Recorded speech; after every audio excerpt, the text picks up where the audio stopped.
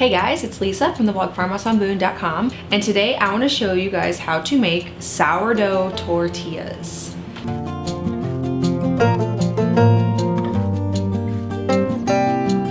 So if you've been hanging around my channel for a while, you know that I'm really into sourdough starter. I shared how to make a sourdough starter from scratch, all the benefits for your gut, how to make English muffins and pizza crust and pancakes, all with the starter. So today I have another bread product for you, and that is tortillas. So these are great to have on hand for easy lunches. You're gonna be making a lot of bread products like homemade sourdough bread or tortillas.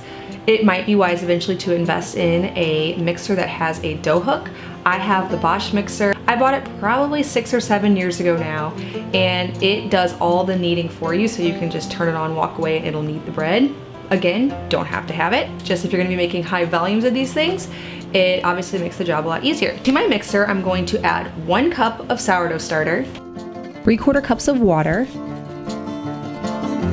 1/4 cup of coconut oil. You could also use olive oil. I actually prefer the taste of the olive oil for tortillas. Just at the moment, that's just not what I had on hand, but 1/4 cup of melted oil. And then I'm going to use my Nutri-Mill, another thing I have in this house that I bought years ago. I realize I haven't told you guys about all this stuff, to grind wheat. If you have a co-op in your area where you can get wheat berries in like 25 or 50-pound bags, it's a very inexpensive and healthy thing to do to grind your own grains fresh. And then add 3 cups of flour to my mixer. You can also use already ground wheat as well. 1.5 teaspoons of salt. And then just let the mixer knead for about 2 to 3 minutes. It doesn't have to be full on stretchy like a bread dough, but you do want everything to be incorporated and to start developing some of that elasticity in the gluten. Put a tea towel over that and let it sit for 12 to 24 hours to let the sourdough starter work all the way through, kind of allow the dough to rise, and then do that really healthy action of pre-digesting the food. That's kind of what the good bacteria in the sourdough starter does to the grain to make it more digestible, which is why so many people can't tolerate grains, because it's so hard to digest. This takes care of that for you. I've had people that tell me that they can now tolerate gluten as long as they prepare it this way. All right, so after 12 to 24 hours has passed, I have a ball of dough here. I am going to divide it into 12 equal parts.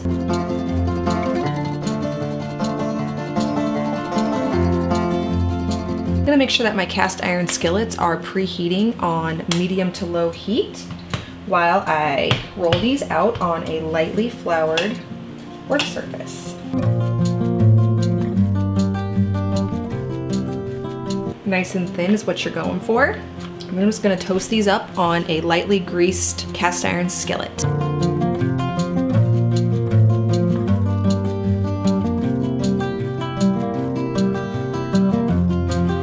About a minute on each side is good enough to get them nice and cooked.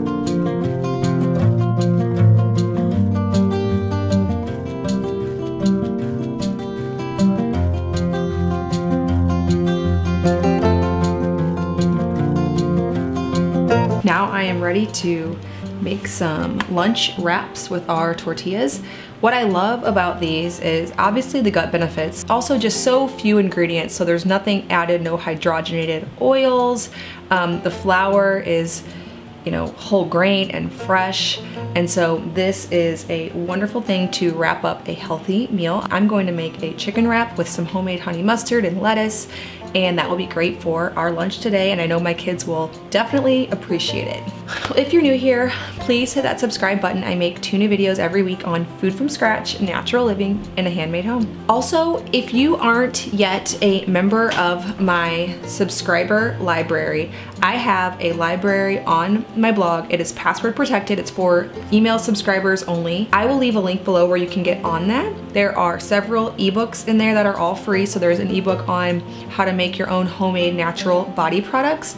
There is an ebook on some sourdough recipes that are a super simple dinner idea, as well as a few kefir recipes and some printable labels. So it's full of all of my freebies in one place. You can have access to that if you are a member of the Farmhouse on Boone email list. So I will leave a link below where you can get on that and get the password so that you can grab all of those great freebies as they are now, and as I update them along the way, I'll be adding more stuff to it. So if you want access to that, make sure to check it out. Thank you so much for stopping by the farmhouse.